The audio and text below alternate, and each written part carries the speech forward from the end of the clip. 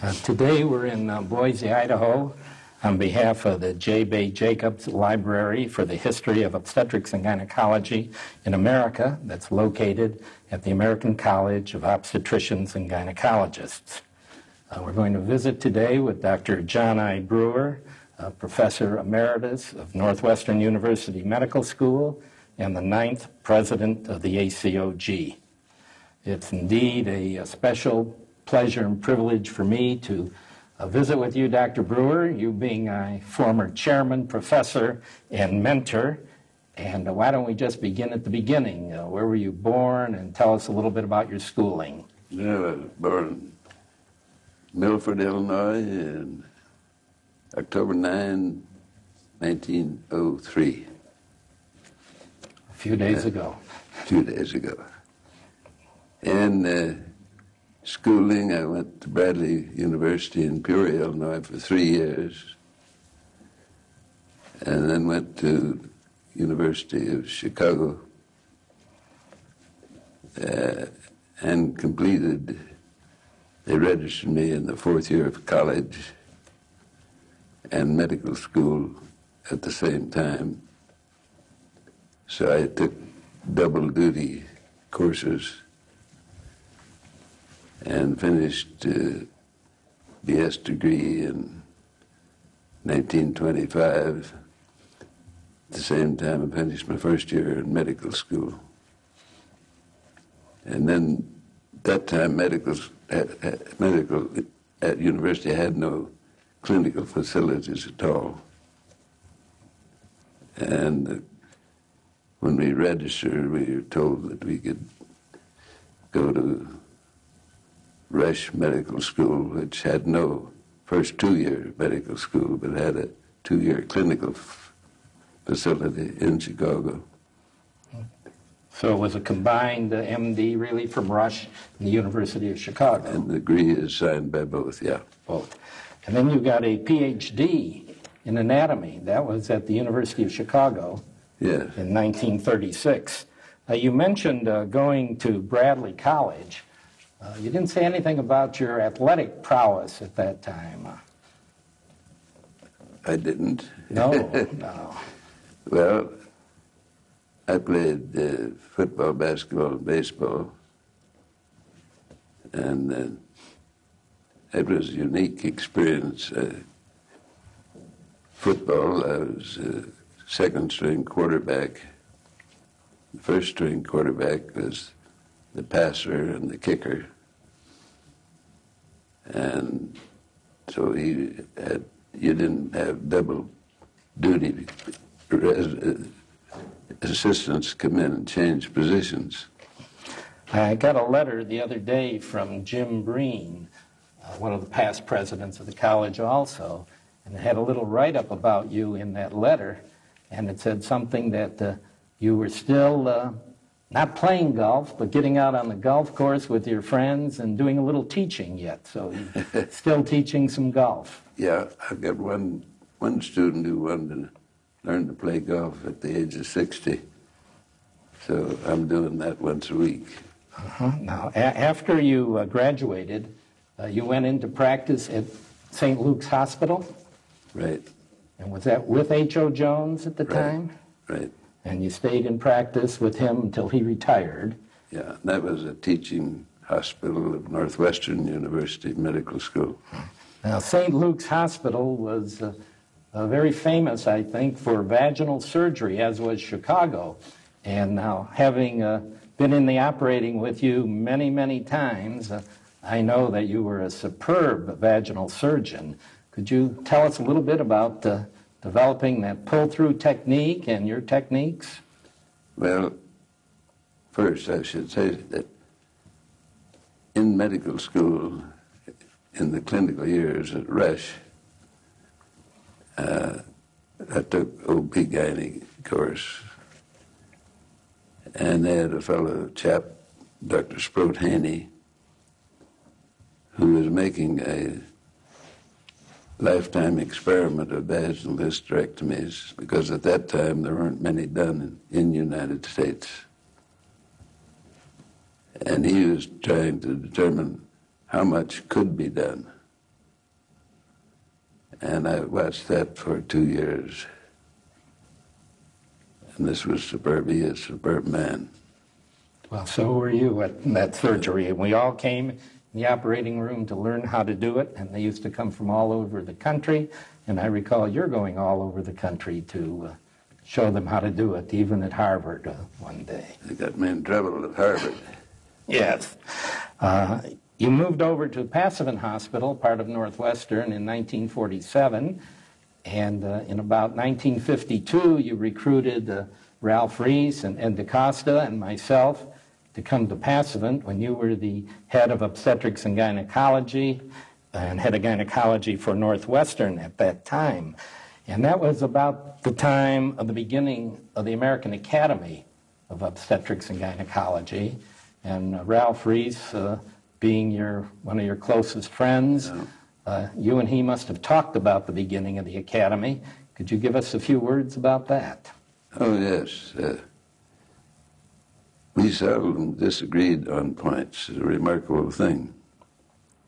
And when I recruited Ralph, I did it casually.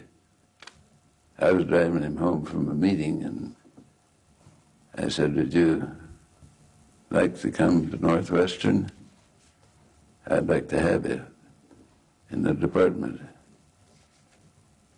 "Oh, I accept. When?" And I said, "When do you want to come?" "Anytime, you name it." And he said, "Well, I want to bring DaCosta and Gerbie with me." I said, "I accept them." I said, "How old is Gerbie and how old is DaCosta?" He told me. And so I said, "Yes, we will take you." And I have to add here that you may recall that I gave you every stinking job there was to do when you got there. Yes. Yes, sir. All right. And we tried to do them, too. You did, beautifully. You know, you were the chairman of the Chorioepithelioma Registry, Yes. and the director of the John I. Brewer Trophoblastic Disease Center at Northwestern. How did you get interested in trophoblastic disease? Well, I'd worked did experimental work in human embryology, and in the 1930s came across and described very early human embryos. And then the choriocarcinoma, one of the trophoblastic diseases, was a very serious cancer, 80% mortality and that sort of thing. And nothing had been done anywhere that had done any good. There wasn't any real claim to anything. And then word came out from National Cancer Institute that they had seen a patient who had two cancers, a lady patient who had two cancers, and one of them was chorio, and they didn't know how to treat that, but they knew how to treat the other one, so they started chemotherapy, and the patient got well. And I heard about it direct from there when I was told that they had 6 patients cured. So I got a plane and flew down to Bethesda to the National Cancer Institute. They were delighted to greet me and talk to me, and they wanted to know if I'd like to see some of their slides, and I said, yes, very much so. So they showed me slides and started to tell about the patient. And I asked them if they would not do that, but let me look at the slides and tell them what I see and what I think about the situation, because that's more fun for me. So they started and showed me then all the way through 6 patients. And an example, one patient, the cervix is the tissue of the biopsy, and in it was choriocarcinoma cells. And those cells, however, were degenerating. Some of them completely degenerated. So the fellow said, well, what do you think about it? And I said, well, this is a patient that had chorio of the uterus with metastasis to the cervix. She's had her treatment, and the treatment's been successful. We had fun. That, by the way, is how you used to teach the medical students at Northwestern. Yeah, including you. On pathology, yes. You give them a slide and say, give me the patient's history and tell me all about her. You were the district chairman of the college, District 6 chairman. I guess it was the academy at the time. Yes. And as district chairman, you invited the residents to come to one of the meetings. And from that grew the junior fellows of the ACOG. That's correct, yes. Do you remember that meeting? I think we had a meeting in Des Moines. Yeah. And the residents all came and put on a program. And that now has become one of the biggest, a major part of the college are the junior fellows. Yes, and when I presented that to the academy board, because it was an academy at that time, when I presented to the board, they voted me down, the vote being 6-1, about having junior participation. So I told them I was going home starting one in my district, and they weren't going to stop me. That was the start of it, yeah. That was the start of it. Now all the districts have it. They have a major, they meet in Washington, I think a couple times a year, and doing a great job. That took 4 years to accomplish, so. That took 4 years. Yes. And another thing I remember is at one of our district meetings in Chicago, you invited the nurses that were interested in gynecology and obstetrics around District 6 to come to a meeting. Right. I think Dr. Kamenetsky and I and Ben Peckham, Clay Burchell, you appointed all of us to work on that committee. And from that grew the Nurses Association in Obstetrics and Gynecology. Right. I assume they gave you a lot of flack about that also. They did. Yes, sir. And now that has grown into a big society and is now an independent group. The beginning of the Green Journal, that's an other journal as you call it, Obstetrics and Gynecology, began also at Pasadena Hospital with Dr. Reese, and I know you helped him put that together. Was there much of a problem at that time? Well, there were problems of all kinds, of course. Putting a new journal, getting a new journal on his feet. But he did a superb job. And he's done a superb job. And a few years later, you became the, well, you were an editor of the American Journal of Obstetrics and Gynecology, and then a few years later, you became editor-in-chief of the American Journal, which is the journal for all the major organizations except for the American College. And you're still the editor emeritus of that, is that right? After 31 years service, 31. yes. And how's that going? Excellent. Superior. Dr. Z, as you call him, Dr. Zuspin. Yes. And Dr. Quilligan. Dr. Q, Dr. Quilligan. And their crew, yes. And they're still working on that? Yes, very much so. And I understand you had them here in August visiting you? Yes, they came to visit. I took them out to see some golf courses. They wanted to see golf courses. Did they do any editing work at the time? Oh, yeah. Oh. Yes, we did work. Okay, now, Dr. Brewer, you have been what I call the winner of the Grand Slam in obstetrics and gynecology. You were president of the American Gynecologic Society, the American Association of Obstetricians and Gynecologists, and the American College of Obstetricians and Gynecologists. That's our three major organizations.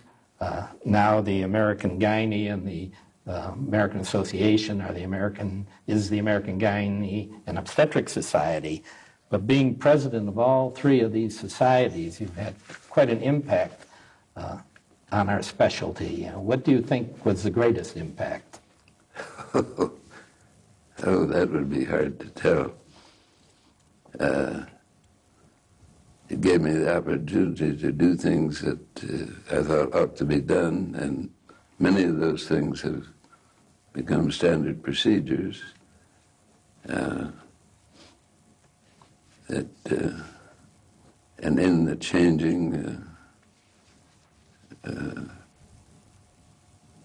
of organizations and development of the American College of OB-GYN. And speaking of the development of the American College, you were also president of the Central Association of Obstetricians and Gynecologists. Yeah. And in October of 1952, you gave your presidential address. The American Academy of Obstetrics and Gynecology had really just formed a year or so before. No, what? And in your... What? The American Academy had Yes. just formed. Yes. And in your presidential address, you said that the immediate and initial objectives of the Academy have been accomplished, namely to organize a society, to incorporate it, to acquire members, have an annual meeting, and to promote publications and contributions. And you went on to say the objectives of the American Academy of Obstetricians and Gynecology can be attained best if the new organization is on the same level as the American College of Surgeons and the American College of Physicians. The objectives of these three organizations are similar. The American College of Surgeons and of Physicians, since 1913 and 15 respectively, have established for themselves the highest place in the field of surgery and medicine. An American College of Obstetricians and Gynecologists must stand side by side with the American College of Surgeons and the American College of Physicians in their efforts to improve medical care in this country. So with your presidential address, you proposed the formation of the College of Obstetricians and Gynecologists. From the Academy. From the Academy. Since what has happened to the college from those days, did you visualize the growth that it had? No way. No way. No way. There were just a few thousand members at the time, and now there are some 34,000 fellows and junior fellows in the college, and now they're having educational members and associate members. Yeah, because at the time that was done, even medical schools, only 5 medical schools had a department of OB-GYN. See. And so from that... They did it, and took them years after that to develop departments of OB-GYN. I have here, and I hope it shows on the videotape, the picture of you with the executive board of the college when you became the president of the college at that time. And here is, I believe this is you Mm-hmm. receiving the certificate of the president of the American College. From Glenn Craig, as I remember. Yes, it is. And you also received the Distinguished Service Award from the college, and of course many other awards. When you were president, the Central, though, your paper was entitled, I believe, From Little Acorns. Yeah. Meaning that from a small beginning, we have a huge oak tree. And of course, the huge college that developed from the time that you made that talk. But after you presented it and proposed the college, you had a meeting, they made a committee, formed a committee called the Little Acorns Committee. and you, with the committee, met with the American College of Surgeons. Now, you were also a member of the Board of Regents of the College of Surgeons, and I believe vice president. And you, with that committee, met with the College of Surgeons with another old friend of yours, Dr. Loyal Davis. Could you tell us about the Colleges of Surgeons' reaction to the College? Yeah. Well, they knew about it earlier than that, because before I even said a word about it, any kind, I talked to the top people in the College of Surgeons, because I wanted to explain why I wanted the academy to be a college, why I wanted them to do exactly what the College of Surgeons was doing. And that in doing that, I let them know this was not a fight about the College of Surgeons or dissatisfaction with the College of Surgeons, because it wasn't. I was a College of Surgeons made in and been a regent of the College of Surgeons and so forth and so on. So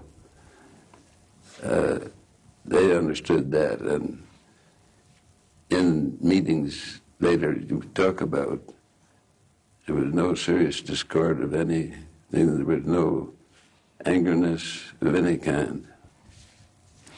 Well, that was kind of a surprise, wasn't it? Yes, it was. Because you thought that this was going to be in competition, because the College of Surgeons was founded by a gynecologist, also from your hospital, Franklin Martin from Passavant. No. And what about your meeting with Dr. Davis about the journal? Was there any problem, since he was editor of Surgery, Gynecology, and Obstetrics, and you were editor of the American Journal? No, any comments or arguments that fell over anything I've had to do. We have see very, very clearly things about the same way. He was a man who got a lot of things said about him that weren't correct.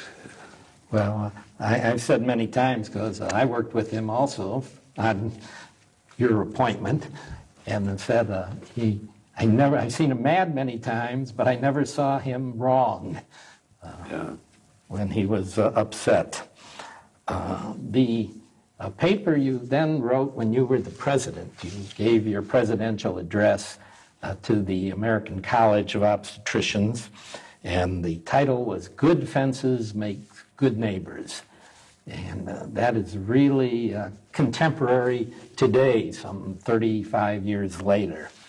Well, it's still true. Still true. Yes. You were talking about cooperating with the other specialties. Right. And the meeting with Department of Medicine, Department of Surgery, and Radiology, particularly at that time. Mm-hmm.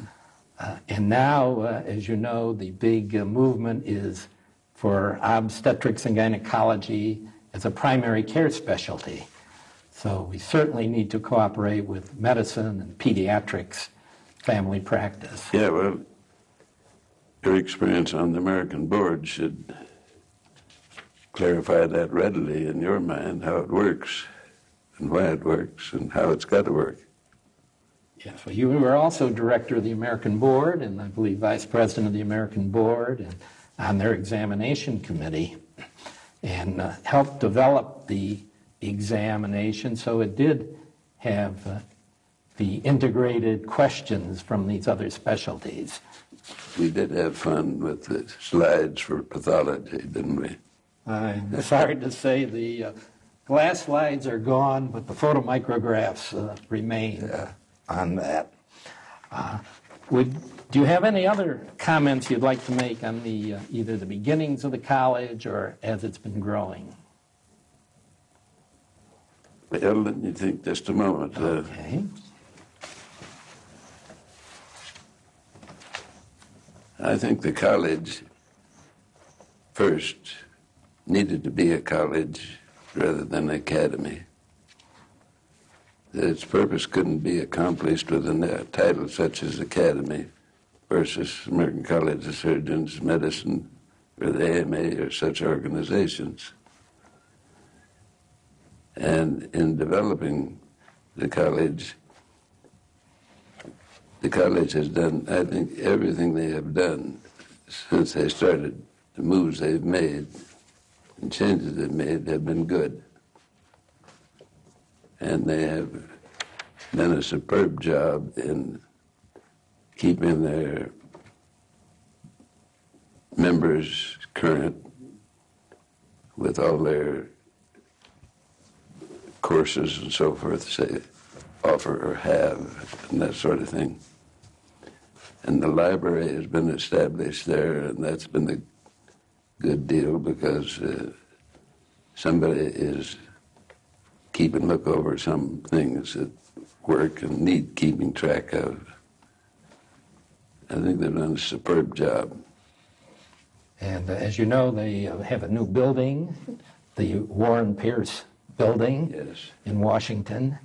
And they have many functions, the practice committee, the education committee, the government relations, and all their publications. And particularly the patient information bulletins that they publish to give out to all the patients. Right. Now, did you have a beginning with the technical bulletins? Did you work with them, with the patient information? Oh, here and there, not with any great strides or great effort, no. Now, I'm pulling up some of your old friends. The very first medical director of the college was Dr. Kimbrough from Philadelphia. He came, and then I think Dr. Newton, Michael Newton, was the next. And of course, now Dr. Pierce, and now Dr. Hale. This function in the college came later in the college, and what did you think about that? About Kimbrough? About Kimbrough. Well, the reason he came to Chicago and took the job is he lived in Philadelphia, and I lived in Chicago. But we had met at medical meetings continually over the years. We liked golf, we liked everything we liked the same. We became very close friends. And I'm the fellow that got him the job as head of the college because he had the experience, training, and personality that the head of the college ought to have. He got along well with people. He knew how to handle them. Was he as good a dancer as you and Ruth were? No. No. No. Another person was Donald Richardson, Yes. who came as an executive for the college early. He was a superb man in those early days. He was really superb. I think his brother was the executive for the Central, Yeah. and recommended Don to you and to Dr. Reese Right. and Dr. Schmitz. And then so he was the first really executive director of the college and of the academy, which then became the college and helped to build it.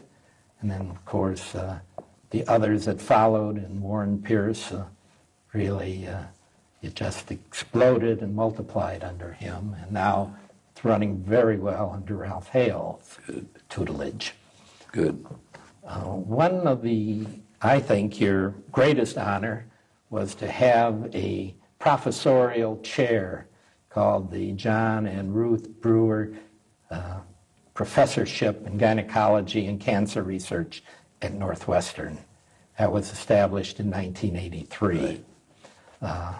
Dr. Lorraine is the holder of that. Right. And he worked with you with choriocarcinoma. Yes. And how is that working? Excellent. He's a very good man. Hard worker, intelligent, capable, yes. Mm-hmm. And your wife, Ruth, was an important part of all of our lives, your life particularly, but all of us at Northwestern and at the college. She was very active. Well, you know, the dean had done that with 2 chairs where he thought the wife needed some credit. And one was Lowell Davis, and he asked him, would that be all right? Yes, that'd be fine. And then he asked me if that would be all right, and I said, certainly. We're the only 2 in the university that have a wife who is not a medical person listed as a co-holder of the chair. I think it's ideal. Well, she was very much involved at the university, as was Edith Davis. And as I said, the 2 of you were great friends. But Mrs. Brewer was also very much involved in the college meetings. I know she was the ladies' chairman, at least a couple of occasions, worked with the college to make the annual clinical meeting what it is today. She was a big worker. Yes, and did that. One of the things we want to know is if you have some advice for some of us for the future of what's happening. No, basically not. The advice is hard to give, and you don't need any. Well, the college, you know, is always looking at its past presidents to see if they think that we're going in the right direction. Primary care, particular. Yes, one can give opinions that, but one isn't certain how that will work out yet. And also in the modern age of managed care.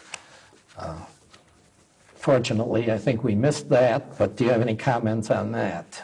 No, and not being in the practice of it, I don't know much about it.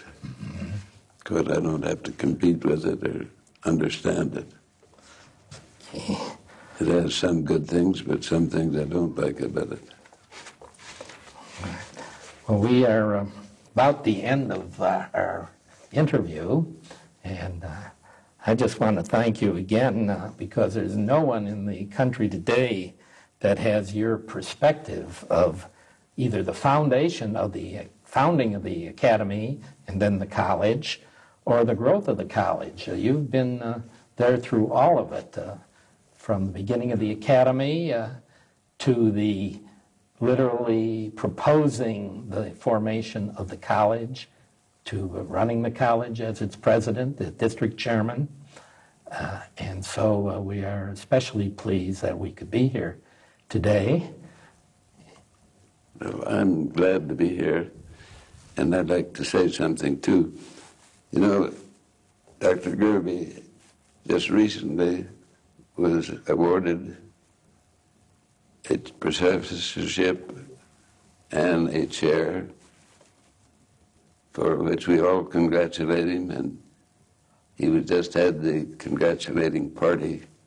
Yeah, but this is your day-to-day, not mine. No, that's all right. But I do thank you, and I thank you for all your help over the years, because without you, that chair would never have come to be. I want to also thank Dr. Warren Pierce and David Barton of Boise, Idaho, who helped to organize this session today, and to Boise State University for the use of their marvelous facilities. Yeah. So we thank you very much, Dr. Thank Brewer. you.